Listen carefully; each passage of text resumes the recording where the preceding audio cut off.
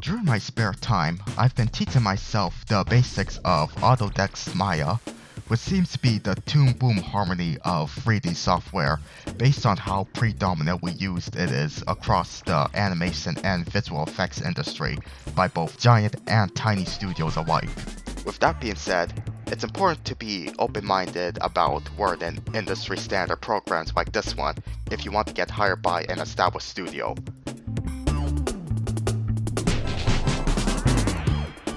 So what I'm modeling here is this cute, curvaceous female robot I visualized some time ago. I think I'll name her Barb the Robotress. Sort of a companion to Spunky, if you remember him from a previous video.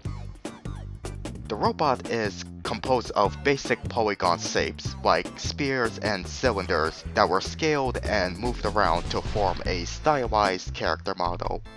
There were also some parts, such as the mouth, waist, and rear, where I added extrusions based on the polygons faces that I selected.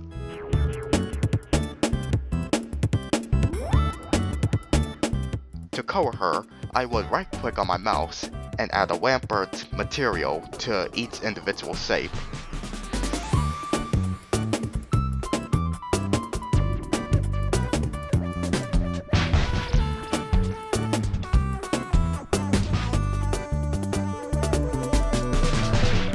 Overall, building Barb was definitely an enjoyable exercise in working with 3D graphics.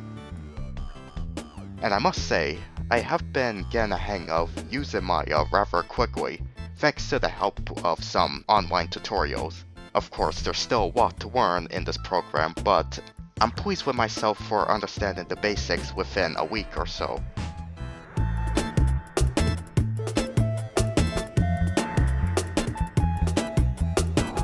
And I'm just gonna let the footage continue from here, as I pass the microphone on to you guys.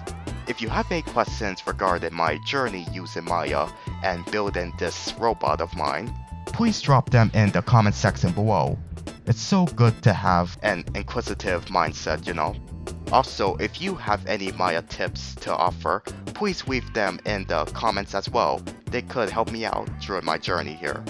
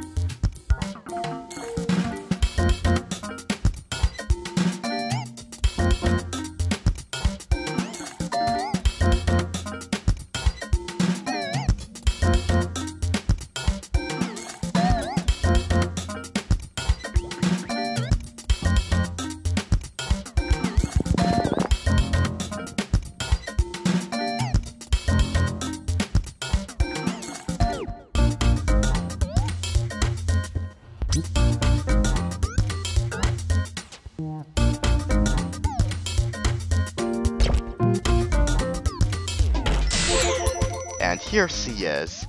Quite the beauty, ain't she? In a future video, I'm gonna be bringing Barb to life through the magic of keyframing. Until then, I hope you enjoyed this demo.